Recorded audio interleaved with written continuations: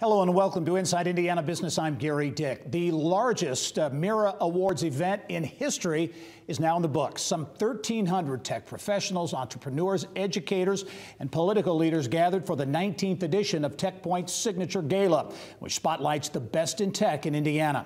Over the next 30 minutes, we will showcase some of the very best Indiana startups, scale-ups, and established tech companies and their creators and their roles in fueling unprecedented tech momentum statewide.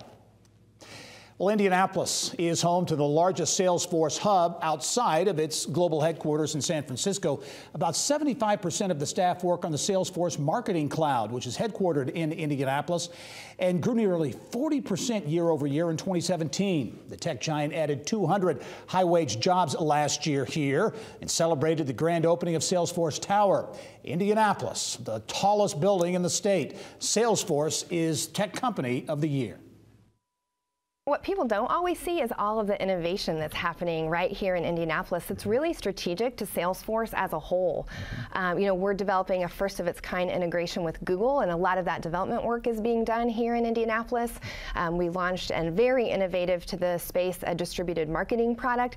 That's being developed here as well. And so, yeah, very big year for lots of different reasons, but also, really developing a lot of very cool and innovative products to meet our customers' needs. As you reflect back on how tech has grown and evolved here in a big way, what is here now certainly wasn't here even just a few years ago. Sure. What are your thoughts on just the evolution of technology in Indiana? Yeah, so another thing people don't always know is that Indianapolis is actually the second largest hub for Salesforce in the world.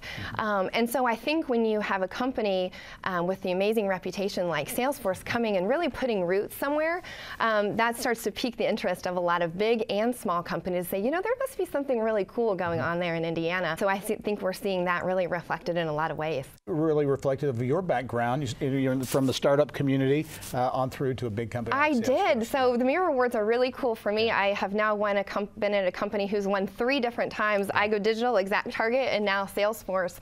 So it's kind of representative of my career and really a lot of the careers of people at Salesforce right now. We've had a lot of people stay through the ExactTarget acquisition, and really build a career at Salesforce, grow very, much professionally and personally. So I think there are a lot of really neat stories. Well, TechPoint CEO Mike Langellier joins me now with some perspective on some of the winners in the tech movement as well in Indiana. Mike is always welcome. Thanks, Gary. And congrats on a big event. I want to talk about Salesforce in a minute, but first of all, the event. Last year was big, 900 plus. You get 1,300, packed house, biggest event ever, biggest crowd ever. What does that say about technology in Indiana? The Mira Awards is always a tell every year for the strength and vitality of the ecosystem. And so last year, coming out of last year, we expected 1,000 people. The awards sold out 2 months ahead of time. So we had to expand it and find space for 1,300, which is exciting. What's also exciting, though, is that is not only the attendee volume, but the volume of applications. So we had over 200 applications, which is twice what it was 5 years ago. It's 7 times what it was 10 years ago. And that is always a tell for how both the quantity of the applications and the strength of the applications give us a sense of how strong the ecosystem is. And to see it continue to build over time is a really, really good, a really, really strong indication. The other thing that's a really strong indication is that when you look at who was helping to sponsor the awards, like we had 3 tech companies, 3 pillar companies in Salesforce, Angie's List, and Infosys that are backing those awards as pillars here, and Ice Miller as also the platinum sponsor, as just these key organizations that are pillars here that are helping to support it and make it possible. Let's talk about Salesforce. Everybody knows the Salesforce name. A lot of people maybe don't realize 2017 was a huge year for the company. A lot of that innovation, a lot of that activity right here in Indiana. Yeah, oftentimes people can think, well, Salesforce is so visible, and as a result, this is a no-brainer. But really, 2017 was an exceptional year, as you said. They crossed the Marketing Cloud, which is headquartered here. This is a huge global company, one of the largest enterprise SaaS companies in the world.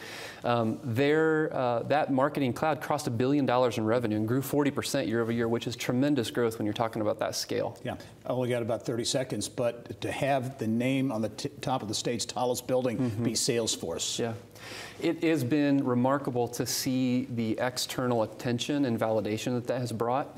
And what I've loved about Salesforce is that they have embraced that role. They've been prominently outspoken, whether that's via social media or participating in events with other companies and attracting other companies. They're willing to embrace that role, both by taking the building and then also playing a prominent marketing presence. All right, Mike, stick with us. You're going to stay with us for the first half hour with more reactions, so sit tight.